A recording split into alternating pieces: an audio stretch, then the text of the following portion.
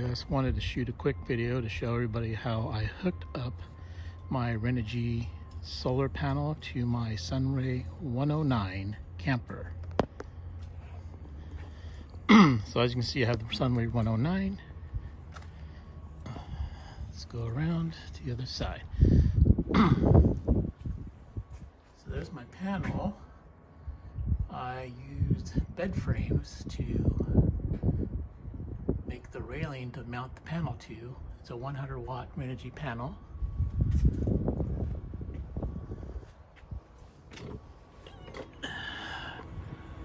And there you can see the panel. Here's the bed frames. You can see how I just used some U-bolts. Put some wire loom on there to protect it from the sun, rain, rust. So the panel's mounted, the wires run right through here, and I removed the cover for the refrigerator vent so I can run the wires down through there. That's the only place that I could find without having to tear everything apart to install it. So the wires run down through the top of the refrigerator vent, and they come back out under here at the bottom of the refrigerator vent, and then they run across the base of the framing of the trailer. So if we come around to the other side, sorry about the shaky camera.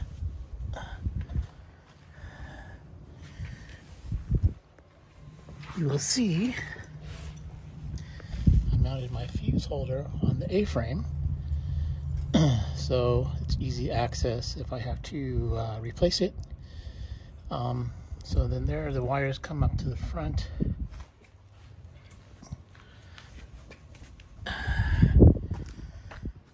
To the battery box.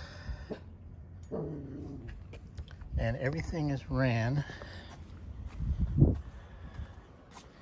inside the camper. What I did was remove the refrigerator cover and notched out the portion of the cover so the wires can run through to my charge controller. I still need to mount my Bluetooth controller. That's later on down the road. I just want to give a quick video on this. If you have any questions, feel free to leave them in the comments. I'll try to get back to you as soon as possible. But anyway, I never seen anybody on YouTube actually show the hookup or the wiring for solar on the 109 Sunray, so just want to give you a quick video on how it's done.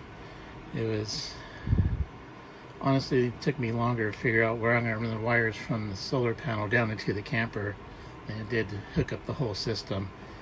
But I originally wanted to put it up here, but there's a false panel behind the radio and that switch, and there's only like a 1-inch hole to run wires through, and I was afraid I was gonna have to remove the air conditioner, so I didn't go that route. I just went through the back side of the refrigerator.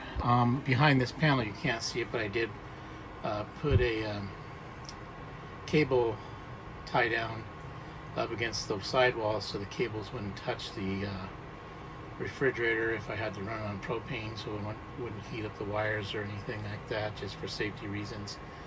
But other than that, the kit did come with a thermostat. I did not hook that up. I may be hooking that up.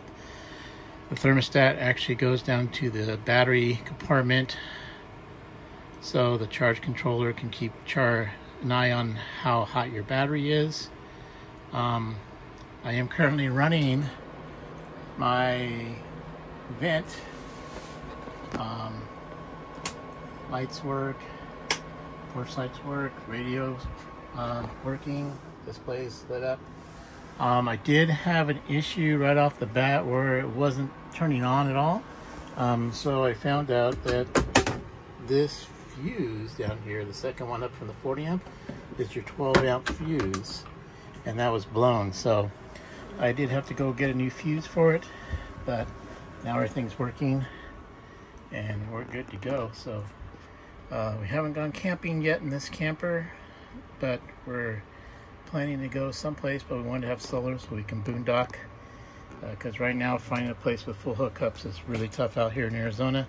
So we wanted to be able to run this route and enjoy camping. Pretty sure you guys are wondering what this is. This is to mount the porta potty for transporting reasons. We do have an enclosed screen room that goes on the awning, and the way it is, this locks it in place for traveling so it doesn't fall over the place. And then when you get to the campground, you just pull this lever, the porta potty comes off, and you can put it outside inside the enclosed screened-in room, so no one can see you. It's privacy. But anyways, just wanted to run a quick video on how that was done. And I am going to probably run a 1,000-watt power inverter soon. I'll let you know when that's done so you guys can see how that was done as well. All right, thanks for watching.